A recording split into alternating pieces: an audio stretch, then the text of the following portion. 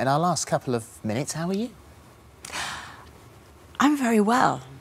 I'm very well. It's been an extraordinary few years. Yeah. Lost Mummy, lost Dad in 2013, and then Mike in 2014. Yeah.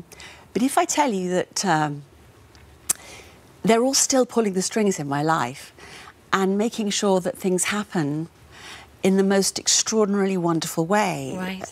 Starting up chapters that I never dreamt would be possible. Like what? What do you mean?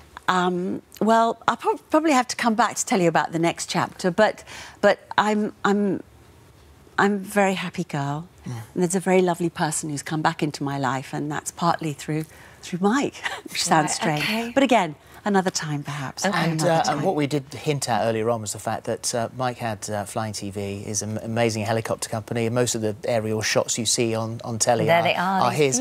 And you did ours for us. Yeah. These are your shots? Yeah, we shot your bumpers for you, which I'm so proud of. I can't tell you how thrilling that was, because there's a sort of full circle about that. Yeah. But yes, me running an aviation company is the last thing on earth I ever dreamt I'd be doing. Well but done, you see, he left that for me to get on with, because he knew it would keep me very busy, and it's a learning curve like none other. So yeah, I bet. I have to say hello to everybody at Flying TV and Monica this morning. That's fantastic. We appreciate them and love them every time we see them. But it's lovely to see you. Yeah. Thank you, darling. It's so great to be here with you. Thank you both. We'll put